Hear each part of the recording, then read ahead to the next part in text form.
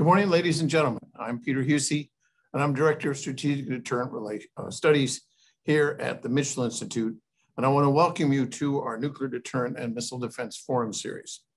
We're very pleased today to have Dr. Uzi Rubin, who will be able to join us today from Israel.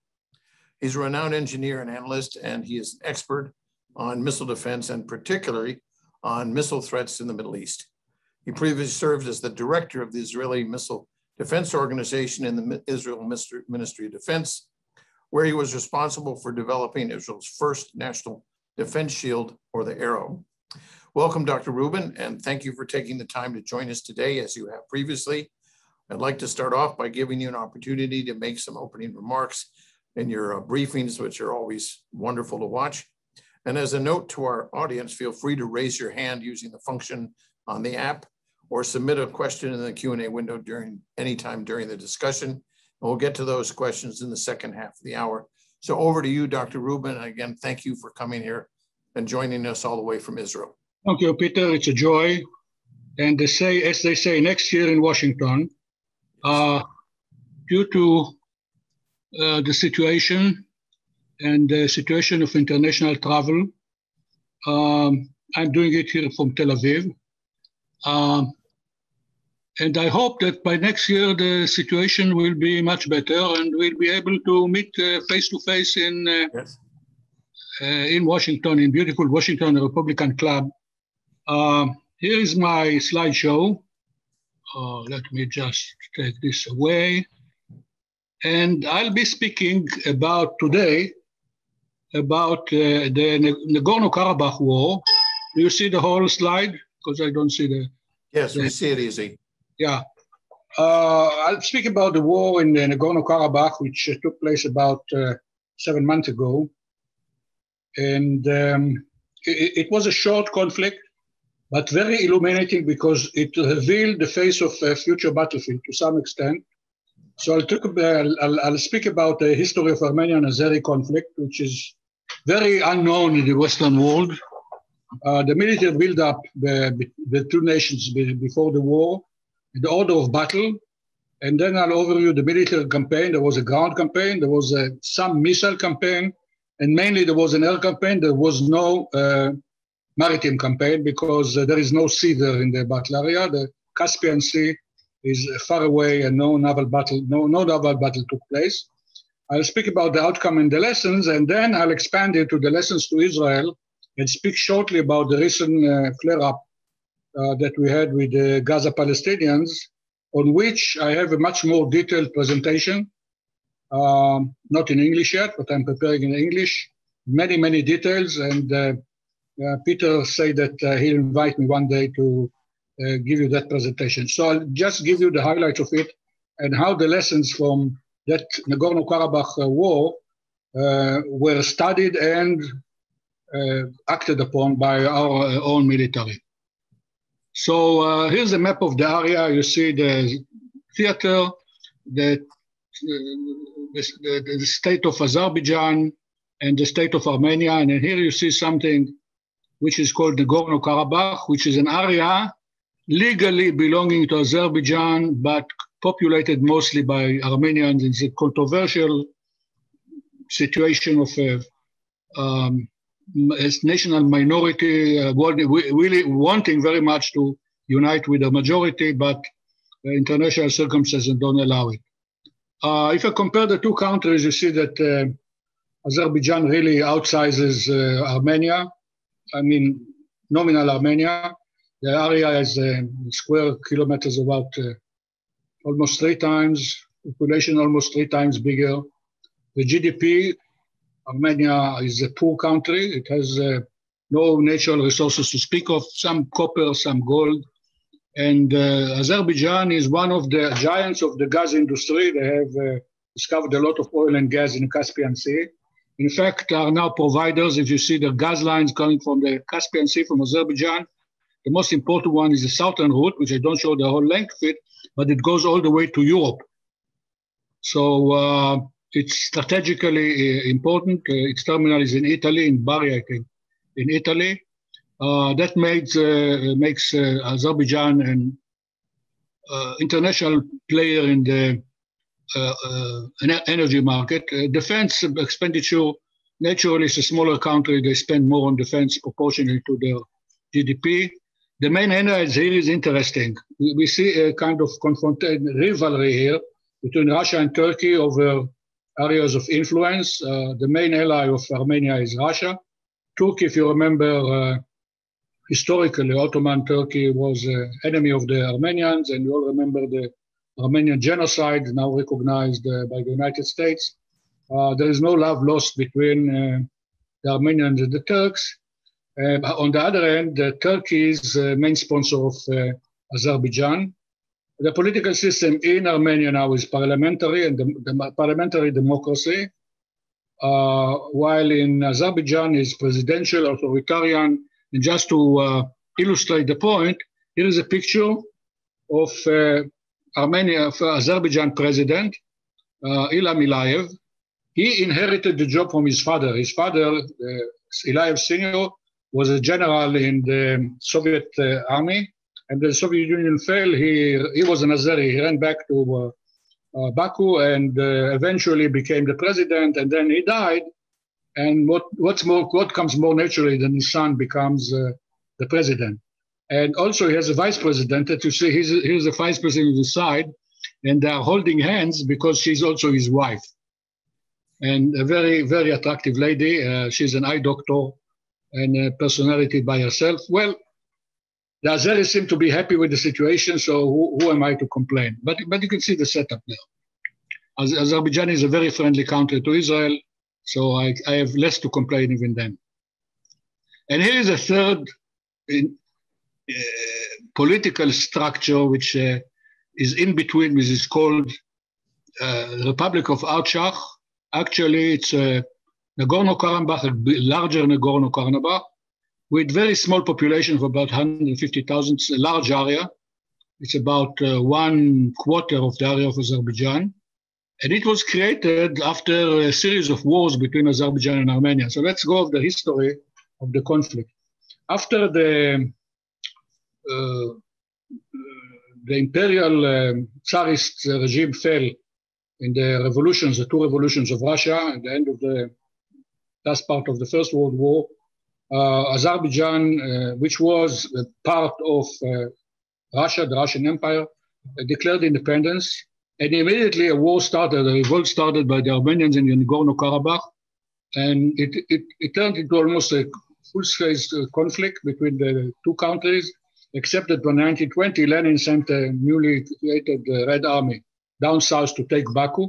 So they imposed their will, and Azerbaijan and Armenia became Soviet, willfully, of course, out of own free will, became Soviet republics.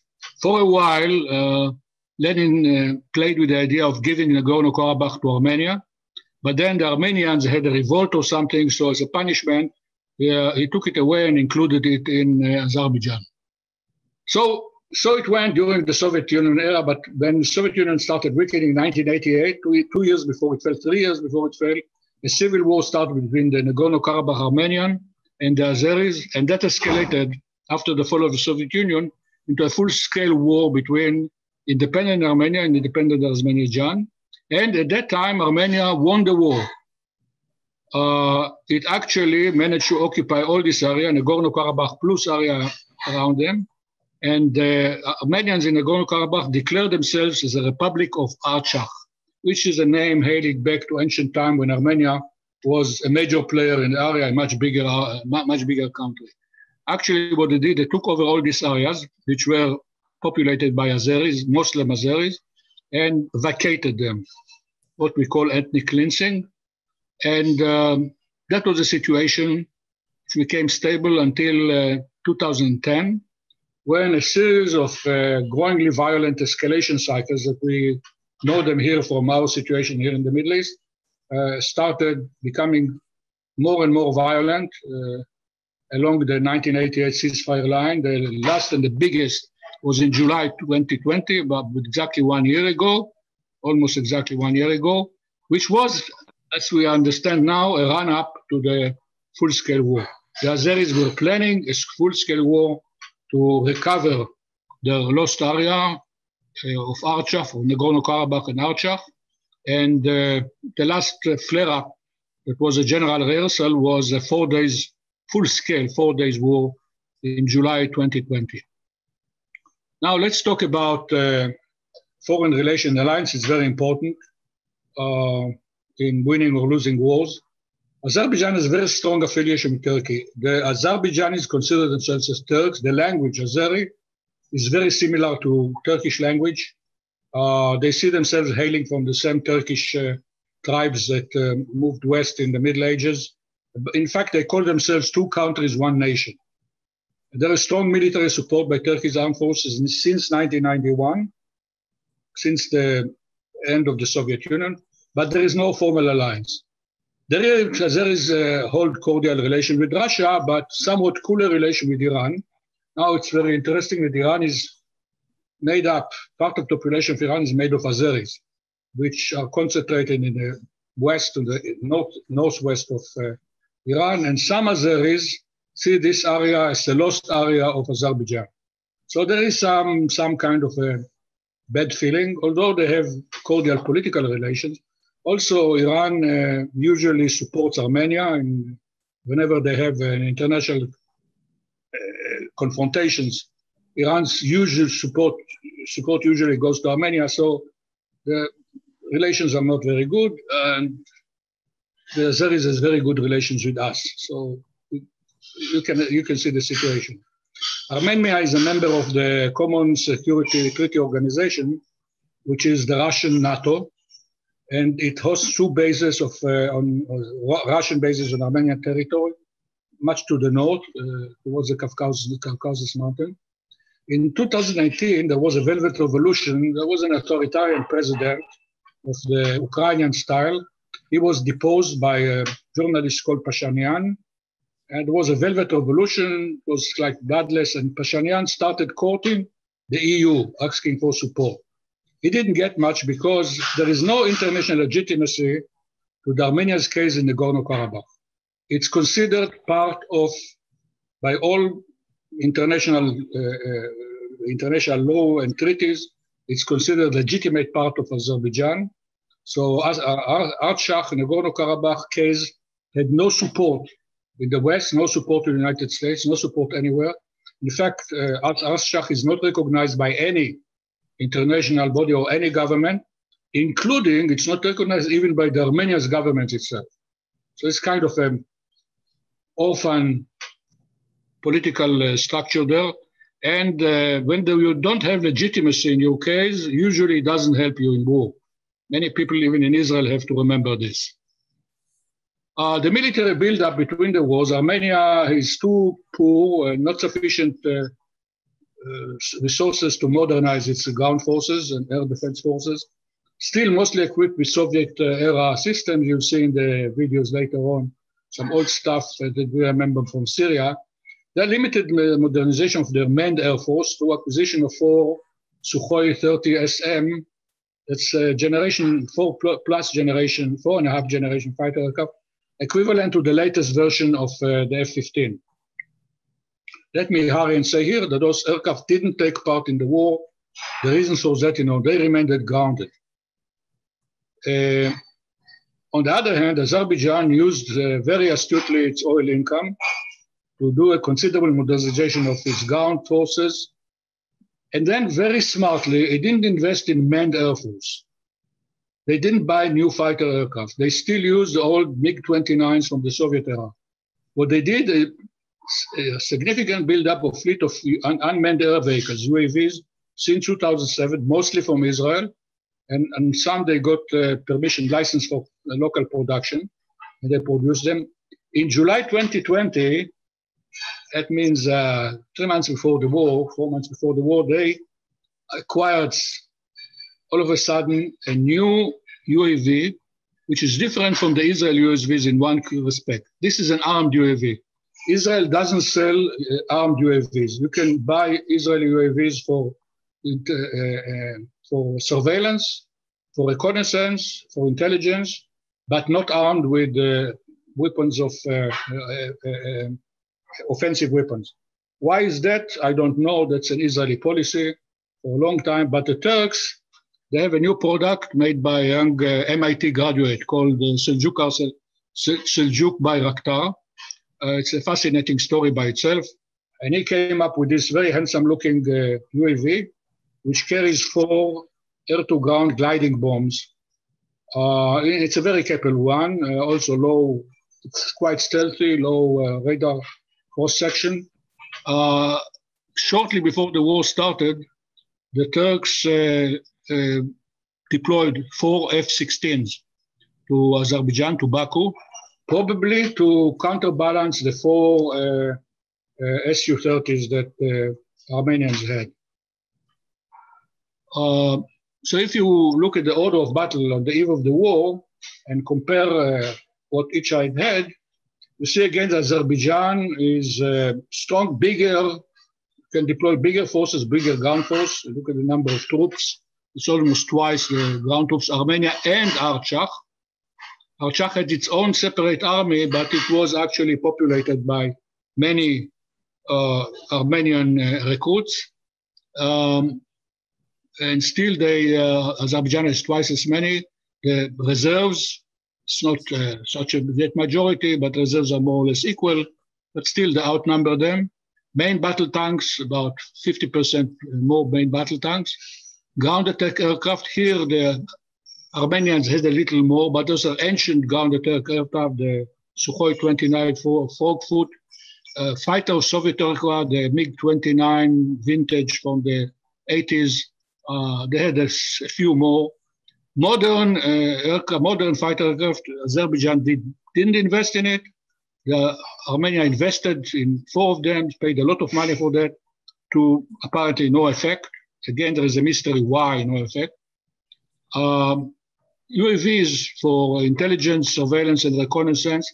This 46 that they bought from Israel, all manufactured under license, while Armenia had about 20 reconnaissance UAVs, partly bought from Russia, and partly they started their own military industry. They had a couple of types of their own, but in small numbers. Armed UAVs, that's a Bayraktar, which I said, there is no official information how many the Azerbaijanis bought. The number here is my own personal guess of about 20, but that goes all together with there's a whole system. I'm talking just about the aircraft, but there's a whole system behind it with the control panel and communication. How many of those control centers they bought, I don't know. Armenia and Artsakh had nothing like that, nothing compared to that. The suicide UAV, I'll explain that concept later, which turned out to be a crucial weapon of that war. The Azerbaijanis had probably hundreds. I wrote here dozens with a question mark, probably hundreds, while the Armenians had none.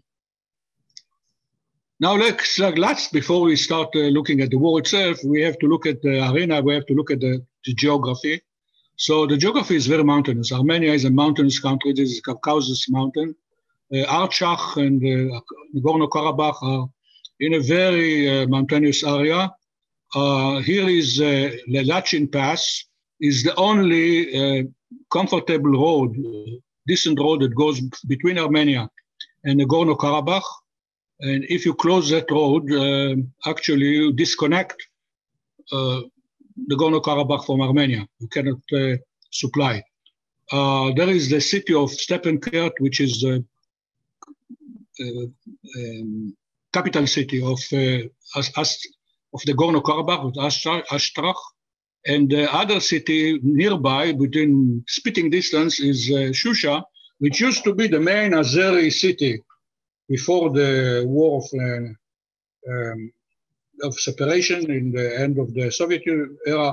It was largely abandoned by the Azeri population and was half vacated. This is a mountainous area, very hard to fighting here is very hard, but there is a river here called the Araz River, which goes eventually to the Caspian Sea. And along that river, there is a valley. And this is the classical invasion route of anyone who wants to invade Nagorno-Karabagh and afterwards Armenia. So that's where the ground fighting started. The war started on October 3rd with a ground assault along the southern border here, as you see, along the river, and with some attacks in the north. It didn't go well for a week. It was a static warfare, and the feeling started going that the Azeris blew it, and the Armenians fought very well, very bravely, very well. And they managed to hold them for a week. Then the Azeris turned the forces, reinforced their forces in the south from the troops in the north, and started grinding their way, village by village, along 3 long weeks, until they managed to occupy all this side of the river south of Nagorno-Karabagh, and started moving into the mountain towards the Lachin Pass. In the last week of the war, they sent the special troops up the mountains in a very daring operation and managed to occupy Shusha, the town of Shusha, which for the Azeris was something symbolically very emotional. They celebrated that in Baku with fireworks and the occupation of Shusha. It's like liberation of Jerusalem or something. So after 6 weeks at that point, when they were in Shusha, which is, I say, the spitting distance from the Stepanakert, which is the capital city, and the forces here already, they didn't reach the Lachin Pass, but the Lachin Pass came into artillery range of the Azeri forces. The Armenians threw in the towel and agreed to a very, very humiliating ceasefire. Let me make clear that this was not a blitzkrieg. The whole distance, as I showed you, the advance westward in 6 weeks was about 100 kilometers, which is 65 miles, and northward to Shusha was about 50 miles. That was in 7 weeks. So it was a grinding battle, mainly because apparently the Armenians fought very well. They fought for every inch, but they were overwhelmed. And why they were overwhelmed, we'll see that when we talk about the air war. But before we go to the air war, let's talk about missile warfare. Interestingly enough, both sides had the precision missiles. The Armenians had the Iskander SS-26 tactical ballistic missile, the range of about 500 to 700 kilometers. They used some of them very limitedly, allegedly against Azeri border towns in the north of Nagorno-Karabagh. One of them was so badly hit that the Israeli ambassador in Baku, we have an ambassador there, went to pay his respect to that city and share his condolences with the city fathers. The Azeris have Israeli tactical ballistic missiles called LoRa. They fired at least one of them, or maybe 2, at a strategic bridge. You can see the picture here is from the smartphone of a traveler who goes with the road, and he managed to catch in one frame the Israeli LoRa going down vertically, exploding on that bridge. It didn't take the whole bridge down, it took half the bridge, but that was enough to disrupt communication on that very, very strategic bridge, which leads to the Lachin Pass. What's amazing here was how limited this missile warfare. Everybody was very afraid. The Azeris didn't hit Baku, and the Romanians didn't hit Baku, and the Azeris refrained from hitting Armenia's Yerevan, or they have a nuclear power station. And they threatened before the war that there was a war. The Azeris threatened they'll hit the nuclear reactor. They had the LoRa missiles at the range, but they didn't do it. So the outstanding here is how careful everyone was to hold back from using ballistic missiles. The main show was the air war. And here to show you the features of the air war, first the vehicles themselves. I mentioned there were dozens of types of vehicles. The most prominent one, the Israeli Aeronautics Orbiter, which is surveillance aircraft. It takes off not from an airfield, but from a catapult. There is the Turkish Bayraktar, with its 4 gliding bombs, which was very prominent, and they work together. Here you see a scene of the Bayraktar hitting something. We'll see a video later, one slide down, but you see how the orbiter is cycling around doing battle damage assessment. And then there was the Israeli suicide. Yeah, come to the suicide UAV, the Harop, which is something invented by a devilish mind. I'll show you a video here how it works. So this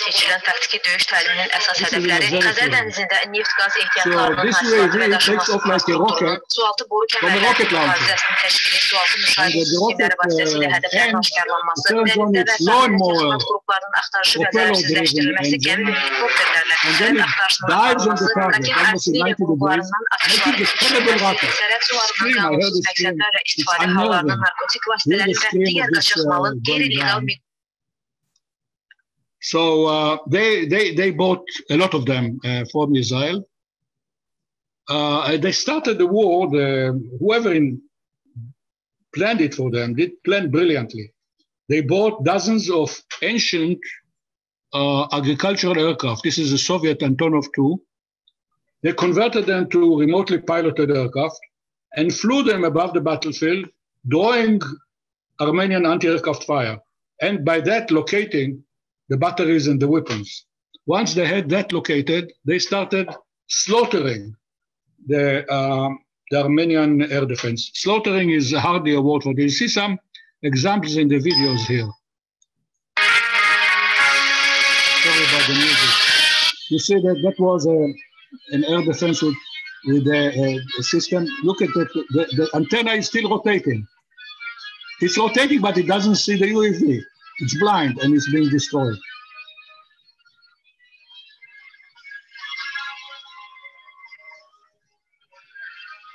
That's a Bayraktar with its glide bomb. The glide bomb will it's again. They are not aware that being attacked. The troops sit there in the tanks, are being destroyed with a tank. That's a Strela 10. Another Strela 10.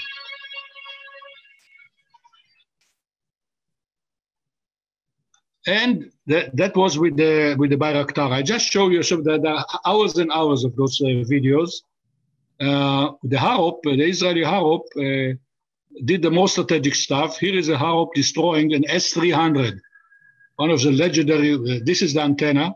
The Harop is now going down, diving at 90 degrees with a screech, like a screech, a devilish screech from hell. You see the team is hearing the screech and running away. Now the picture taking is stopped a few seconds before the hit, but it's hit.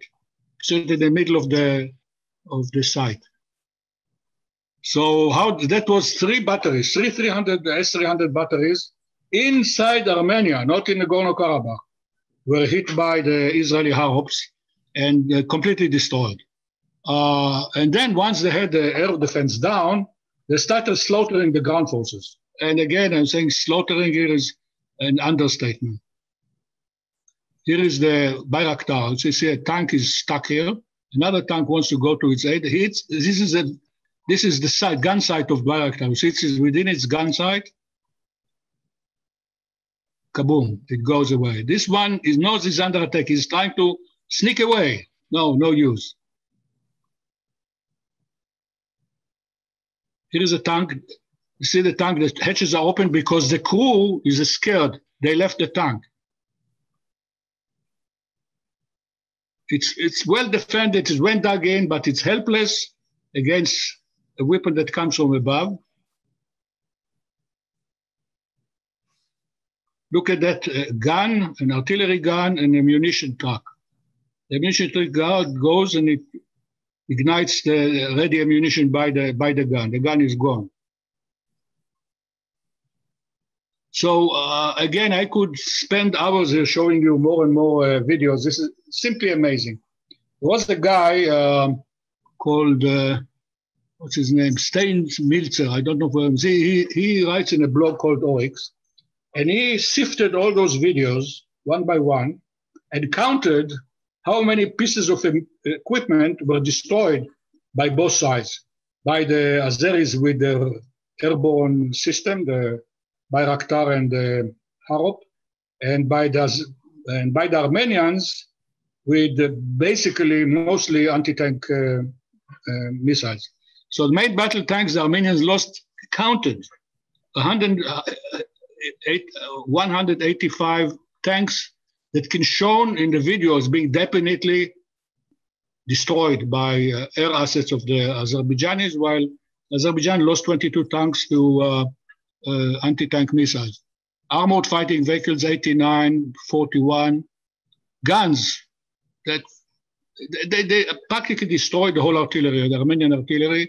Multiple rocket launcher again. They shot them and they shot them. They hunted them almost to death. Trucks, it seems the Armenians lost this whole military truck system. They came to a standstill. Air defense system, no less than 26 air defense system, which didn't take any, managed to take some of the Turkish UAVs. 14 radars and 4 UAVs destroyed by other means. But you can see here, this is really slaughter. Numbers are talking for themselves. With such losses, the Armenians simply couldn't continue the war. They had to give up. As I said, a very humiliating ceasefire. This was a clear military decision. The Armenians, with all their bravado and their capability, they fought very well. There were almost no Armenian prisoners of war. They didn't give up. They fought to death, but it didn't help them with the disparity of equipment and the overwhelming technology the Azerbaijani displayed. And at the end of the war, there is what's called Artsakh. What remained is Nagorno-Karabagh as a doubtful political entity, is not sure where it belongs, but the Azeris don't go in. They let them have some autonomy.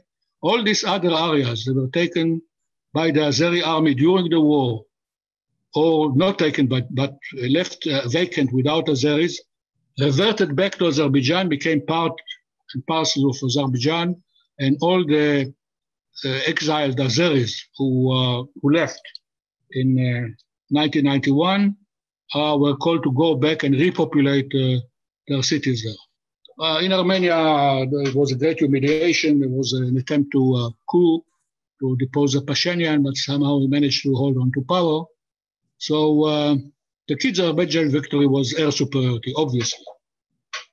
Although they fought very bravely also on the ground, the Azeris fought with some capability, but air won the war, and this is not surprising. We know it from the Second World War. He who wants to win the ground war must win the air war. But the surprise here was not that air won the war. The surprise was a groundbreaking innovation, was that air superiority was achieved and exploited mainly by unmanned aircraft and not by manned aircraft. This is a first in history. So this creates a lot of enthusiasm, and you could find tons of articles by military analysts saying it's a new era, new generation of revolution in military warfare. I say yes, but qualified. There are 3 caveats here. First, the weather. The Azeris chose the time of the year very wisely. October is a good time there. It's Indian summer. It's not too hot. It's not too cold yet. It's not snowing. No clouds in the sky. So it was very favorable. When weather closed in the last week of the war, UAV operation was practically suspended. But by that time, the Armenians were beaten. One of the main countermeasures against UAVs are helpless against manned aircraft. If you put them at the gun sight of fighter aircraft, they are dead.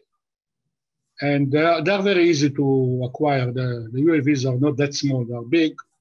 They can be acquired. A Bayraktar has a wingspan of an F-16, so it cannot hide in the sky. For some reason, the Armenians didn't use their air assets, not even the old Soviet-era fighter that they had. And last but not least, there was absence of counter-UAV electronic warfare. Now, UAVs are not manned. Instead, they are in communication with GPS, with other satellites, with a ground station, and with various other concepts that they depend on this communication line. If you disrupt the communication line, the UAV becomes helpless. It gets lost. Usually it has some go-home algorithm, saying turn around and go home. But many times it just crashes down. It goes down, it's helpless. Why there was an absence of electronic warfare, while the Russians had two excellent systems, anti-UAV electronic warfare. The Armenians owned one of these units called the Repellent. This is marketing name the Russian give them, Repellent. And according to Armenian Pashinyan, the system didn't work. It didn't specify, it didn't elaborate why it didn't work. But according to a Russian media source, it didn't work because it was destroyed by Nazeri UV, to add insult to injury. But the Russians themselves, you know, I told you they have two bases in northern Armenia. They have the much more capable Krasukha. This is a much more powerful system. And they're using the Krasukha in Syria to fend off and neutralize UAVs that from time to time are sent, have them from people who are not happy with Russian presence in Syria.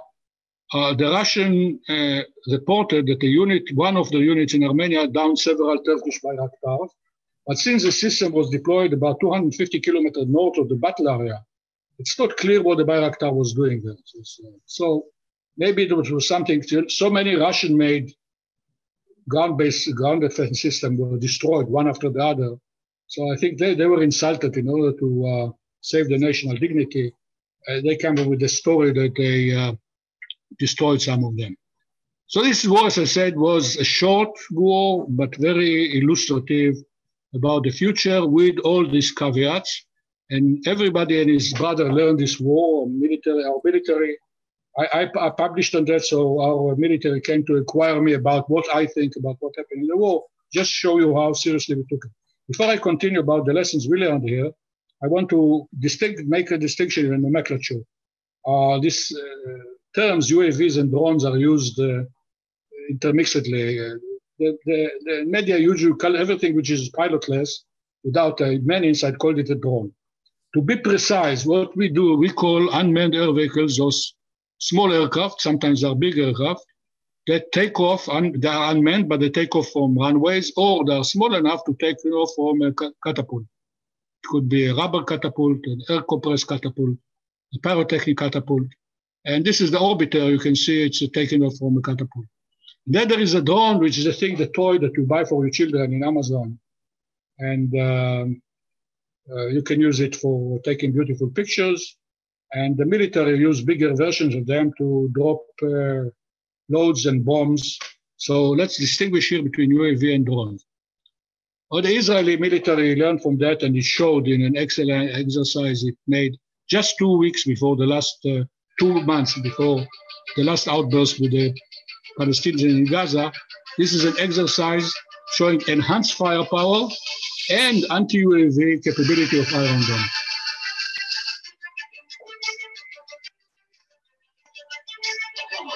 You see here, we simulate, this is Israeli Katyusha, simulating the enhanced firepower that they expected from the Palestinians, we were expecting from the Palestinians.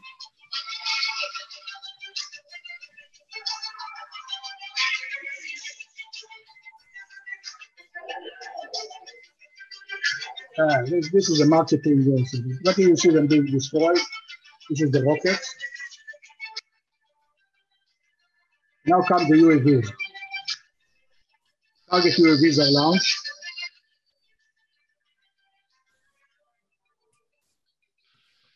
An Iron Dome, the same Iron Dome, now it has the algorithm to deal with UAVs, with low-flying UAVs.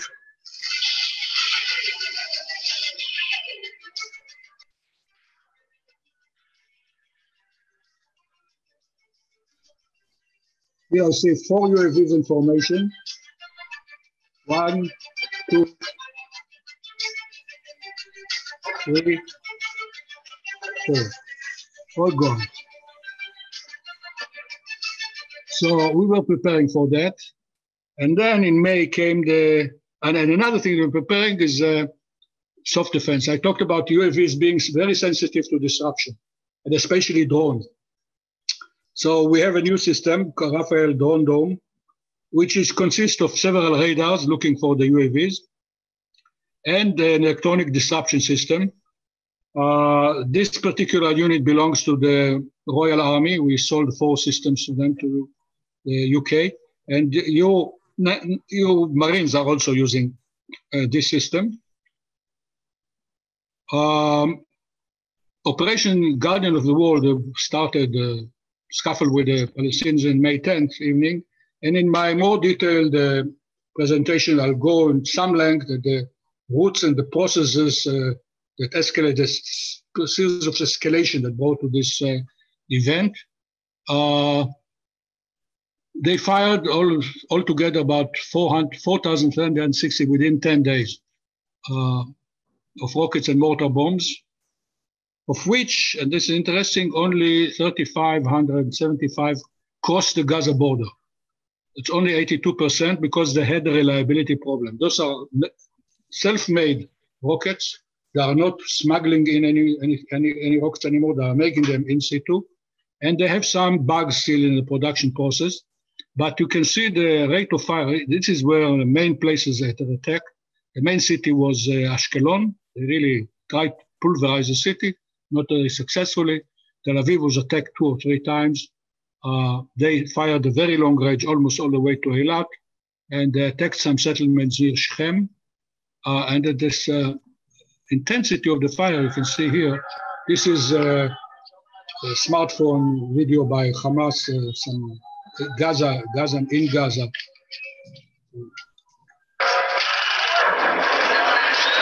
Look at this intensity of fire. And this one exploded.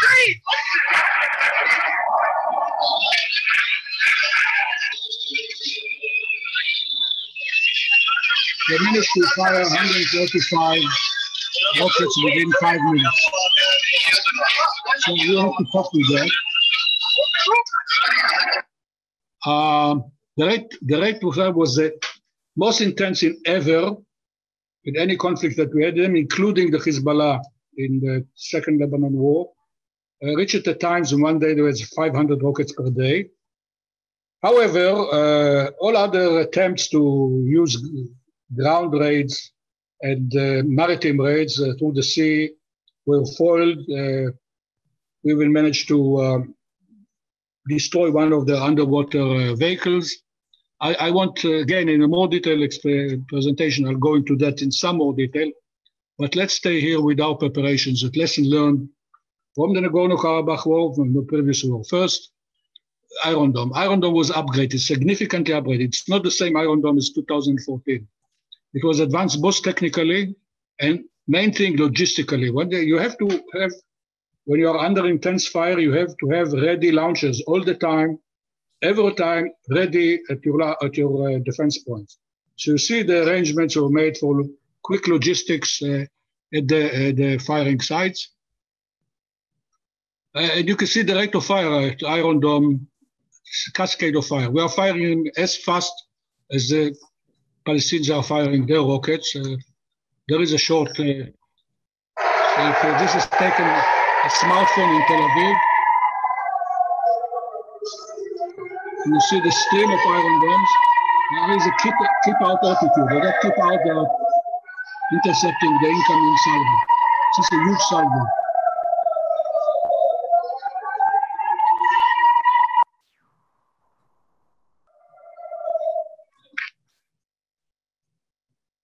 This is the most iconical picture. Some guy in the occupied territories in Samaria went up to a mountain and took a time-lapse picture of an attack on Tel Aviv on the 16th of May in the morning. You can see the rockets, the plumes of the jet of the rockets attacking, and the tactic was not to attack, not to concentrate on one city, but spread the fire on all the cities, so the batteries, the Iron Dome batteries, cannot support each other. Each one has to defend its own area, and it cannot give up some assets to defend the neighboring area. So all the towns from Ashkelon, Ashdod, Tel Aviv, and north of Tel Aviv were attacked simultaneously. And you see the Iron Domes doing their thing.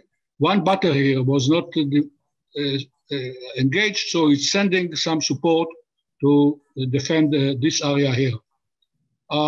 In that particular attack, there was no registered casualties and no damage. Iron Dome gave 100% performance that night.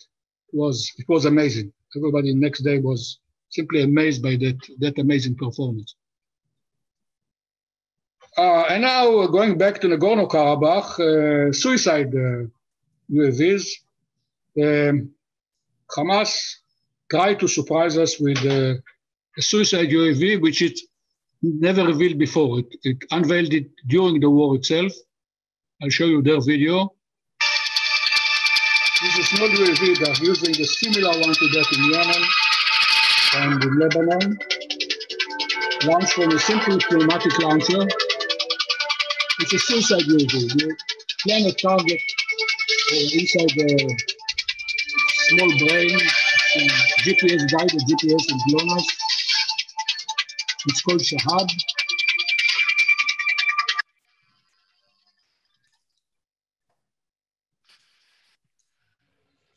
That's it.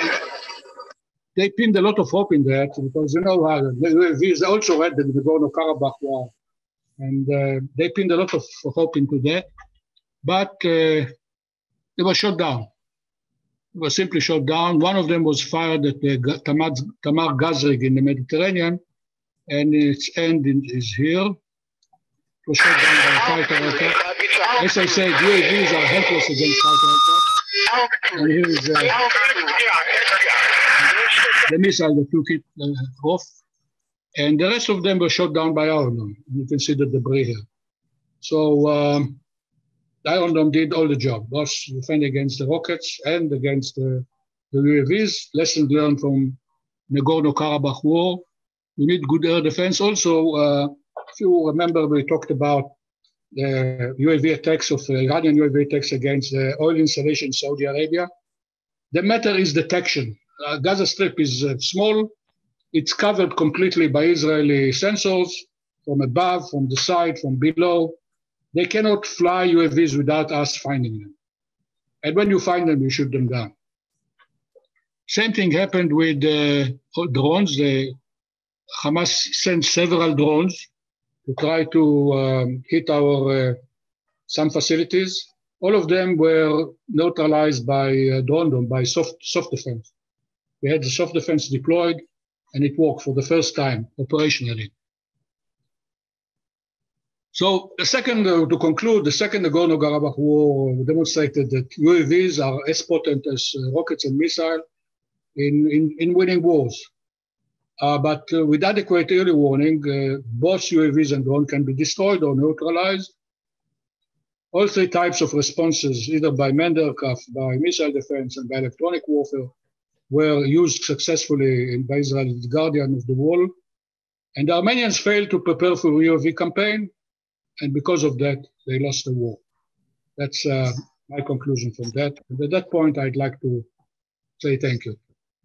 Thank you, Uzi. I have a series of questions.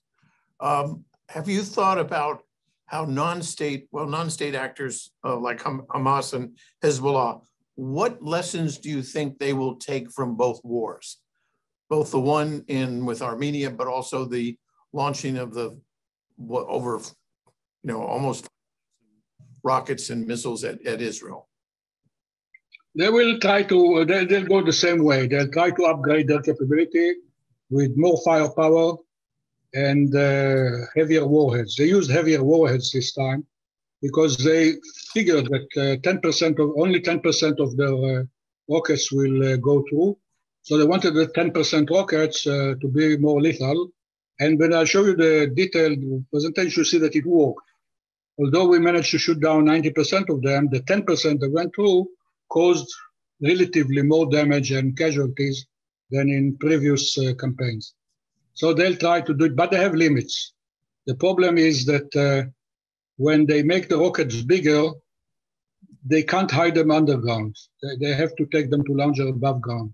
And those launchers can be found. In this round, our chief of staff said that we managed to destroy 70 multi-barrel launchers.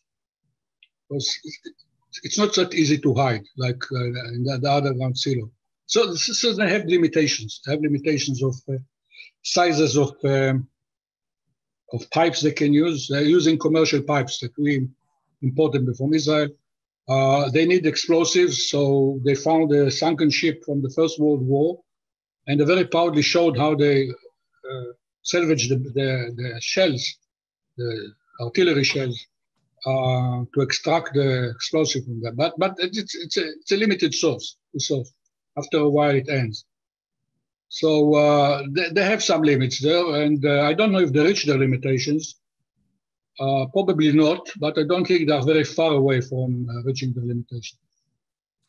Can you, one question we had is, to what degree was the Israeli Air Force successful in getting rid of the ground launching sites?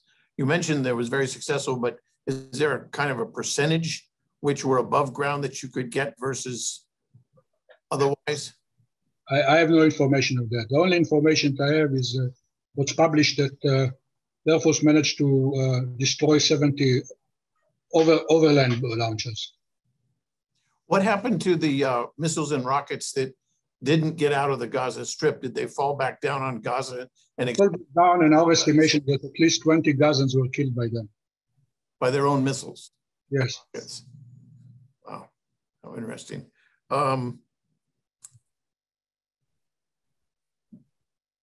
What do you think the Iranians learned from these two wars? Because they have been the suppliers of rockets and missiles to Hamas, Hezbollah, and the Houthis.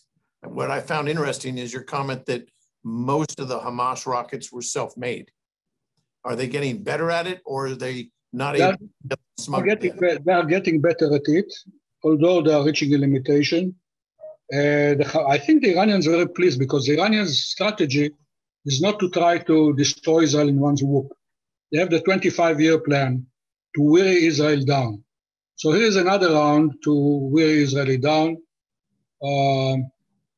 Whether it was effective or not, it was effective enough to unnerve Israelis, to cause damage to the economy. And I think they are very pleased with it. It's a waypoint. It's not an end. The process, it's a process that the Iranians are energizing. But of course, we also learn from that, and we improve from round to round. A question came from a couple of the people that are watching today. Are your slides available for distribution? Only if I know who will accept them, and no further use except personal use. Okay. And I'll do it as usually by name. You tell me who wants it, why, and I'll give permission to. Okay. We'll work on that, Uzi, to make sure that's taken care of.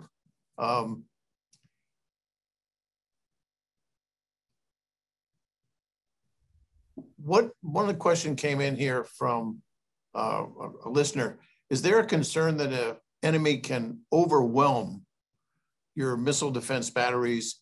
I'm impressed by what Iron Dome did, given the criticism that initially came up, but is there an issue here of whether you're capable to detect and destroy incoming missiles? What if they try to overwhelm your batteries? Well, we'll try to improve our batteries and our firepower to the extent that they won't be able to overwhelm me. Look, what they tried to do was to overwhelm. They worked hard for 6 years since 2014, and we worked hard for 2014, and we remained, I think, one half step ahead of them. What do you think the Turks learned from the conflicts? From the Nagorno-Karabagh conflict? And the Hamas-Israeli? The Hamas, it doesn't apply to them. Okay. It really doesn't apply to them. From Nagorno-Karabagh, they're very pleased. I mean, Erdogan was present in the victory parade in Baku, which was very impressive. He didn't show much joy to see the Israeli systems parading there, but he was beyond himself with joy to see the Turkish troops taking part in it and the Turkish weapons being paraded by. I think it's part of his trying to set up a perimeter of a zone of influence, a Turkish zone of influence, which will distinct and put back the Russian part of this. Basically, it's not a confrontation, but it's kind of a competition between Turkey and Russia. So the significance was not so military, but strategic. I have a question from a mutual friend of ours, Charles Perkins. Let me read it to you, Uzi. He says, there's been much discussion of drone UAV swarms or networked autonomous platforms enabled by artificial intelligence. How significant is this trend, and can missile defenses adapt to such maneuvering targets? Well, with drones, if you're talking about drones or UAVs, they cannot maneuver that much. Iron Dome is a very agile missile, and no matter how much it maneuvers, an air vehicle like that, like a drone, a quadcopter, or even an aircraft, a real aircraft like a UAV, they cannot maneuver out of the way of an Iron Dome. Iron Dome basically is an anti-aircraft missile, adapted to become anti-missile missile. So there's no way coming. They can swarm up, gang up. It won't help them. About this whole idea of swarming, there was one, I was asked by someone a couple of days ago to react to an article about Israeli swarms above Gaza that are ostensibly using artificial intelligence in order to pick a target and shoot it automatically without command from the ground. I say that's nice science fiction. It doesn't work with the military. No military will allow a system to shoot without getting permission from a human operator, preferably an officer, who will get permission all the way from above. So all these things are very nice figments of imagination and technically feasible, but I don't think it operationally makes any sense. I don't know about any Israeli swarm that can or allowed to take out targets automatically. A question came from another mutual colleague of ours, Marvin Foyer of APEC, and his question is the cost of Iron Dome versus the cost of the incoming missiles and rockets is, of course, greater. And it's often been said of missile defense critics that if the defense is more expensive than the offense will win. What kind of lessons did you learn here? And to what extent do you think lasers can either substitute for Iron Dome or complement the system? It's a good question, which I intended to speak in my more detailed presentation, but let me say that the consensus here that lasers will become effective, but will never replace interceptor weapons because of two inherent limitations. First, weather, that's act of God. You cannot overcome it. And second, the latency. A laser takes time to kill a target. It doesn't work in parallel. Iron Domes, each Iron Dome, when it goes out of the launcher, is already paired with the target. And it's not dependent what the other Iron Dome does. With the lasers, you have to wait for the laser to shoot the target, and only then you can turn to the other target. So the slow rate of fire. So these are basically, it can be overcome. Again, I don't want to go into details. I'll answer that more fully in my more full presentation on the war. But with all the improvements that can be done, the consensus now is that laser weapons can help reduce the price of defense, but not replace interceptor weapons. To what extent did Israel also defend itself from the north? Because I think some worries were that Hezbollah would join the fight, so to speak, with their Hamas allies. Well, I don't know. It's a political situation. I don't want to reply about that. I know that it's uppermost in the minds of our decision makers. Right. And it's a complicated question. I don't have a simple answer for that. Well, on behalf of the Mitchell Institute for Aerospace Studies and myself, Uzi, it is always very, very informative to listen to your presentation. I'm particularly interested in the lessons learned, both by the Turks and the Hamas and Hezbollah, but also Israel. And I want to thank you for taking the time to do that and speak to us. I will try and work to see whether we can also find a way to get your presentation that you're doing when you translate it into English and finish it, to get it also presented. And yes, next year in Washington, D.C., we will see you in person, and we look forward to that. Let's open play. Let's Yes. play. Let's give Pfizer a hand for the Yes. So, nations. so definitely on behalf of against the Delta variant. So on behalf of the Mitchell Institute, thank you, Uzi, for joining us. And for all of you folks out there who came to talk, visit with us, thank you very much for your remarks, for your comments, your questions. And we will see you again at our next session. And Uzi, again, on my behalf and behalf of Mitchell, thank you very much for your wonderful. Welcome. I enjoyed every minute as usual, Peter. Under you, it's always a pleasure to speak. Thank you, sir. Take care.